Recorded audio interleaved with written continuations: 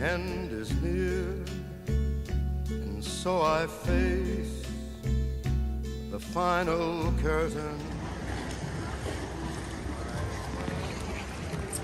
Hey, Walter, what's happening? You know, it's so exciting to be here in Venice. We've been working on trying to make the Harbor 20 class an international Harbor 20 class. And so after talking to the team here in Valencia, we're excited to announce that we're going to have a Harbor 20 fleet here in Venice, Florida.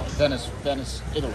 Such an exciting opportunity, and it's going to be really, really, really fun. And they couldn't be more excited. Excellent. We'll hope to see it next year. I did it my